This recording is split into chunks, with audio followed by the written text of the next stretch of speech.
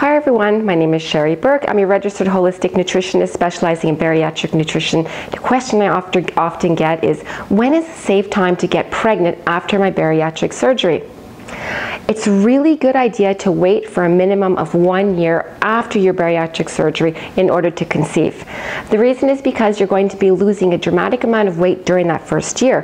When your weight is stabilized and it's been stable for a few months, then it's time to go ahead and talk about nutrition and getting pregnant in the future. If you have any questions, please feel free to reach out to me.